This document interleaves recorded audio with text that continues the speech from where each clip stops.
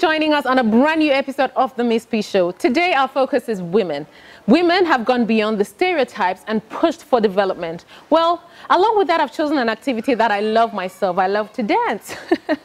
But because I've never had the courage to go unprofessional, I decided to go on with Yan today, who will teach me a few choreographed steps. And yes, of course, I'm going to show you all the moves. But before, we'll take a quick stop. We'll discover ADELINE SEDE, who made a lot of mistakes but learned from those and is one of the first ladies to set up her PR agency here in Cameroon. Take a look. Hi, my name is ADELINE SEDE. I'm the founder and publisher of FabAfrique Magazine. I'm also a PR executive, and I live in Douala, Cameroon. It was a very tough decision for me. I mean, when I moved back home, I came here with the purpose of running the magazines and, just running the magazine because I was quite passionate about it.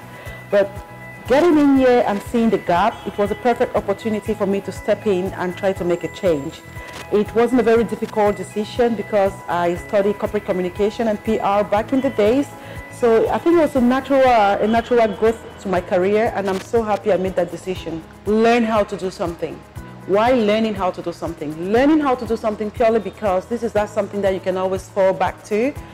I remember when I started the magazine, when I started FabAfrique Magazine, I didn't know anything about publishing. I knew I was on maternity leave and I was bored at home. I said I wanted to start a website. So I started a website, then a few months later on, people wanted me to actually start the print version.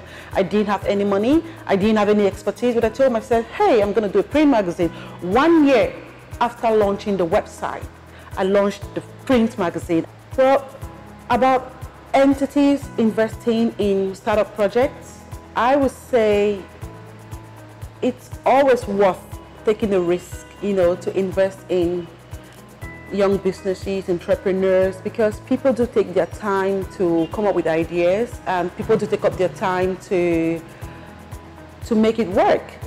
But my advice would not just go to the entities, to the companies, but my advice would go to the young people or the people trying to bring in something new into our environment. Our environment is a very rigid environment and there's a lot of mediocrity. I mean, a few months back, I launched the Corporate Awards, and the essence of doing the Corporate Awards was to celebrate excellence in people management. And it was a very difficult venture for me because many people did not trust the project at all. In fact, nobody wanted to sponsor it because they thought, oh, it's the first time and I'm not sure it's going to happen again the second time. But most often, what I do in the weekend is well, I'm a bit ashamed to say that, but I work. If I'm not working, I watch a lot of cartoons. I mean, I can start naming them, but I love cartoons. And I cook. Yes, I cook. I do cook during the weekends, and well, might not be the best cook, but I do cook. So usually I spend some time, doing cocktails when I have a free time. So right now, what I want to do, I want to go upstairs in the kitchen, gonna do some cocktails, and I'm going to have 2 of my colleagues to test it and guess the recipe. So follow me.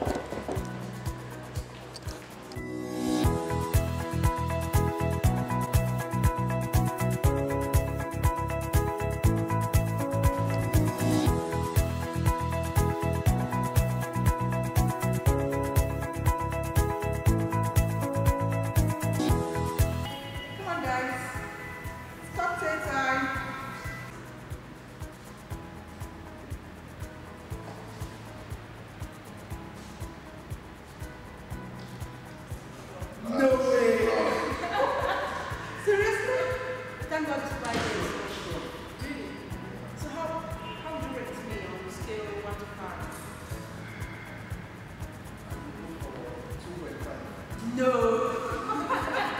All right, this is pina colada, and that's vodka and grenadine. This is pina colada and orange. So it's a brand new recipe that I'm just trying. So I'm gonna cheers to my new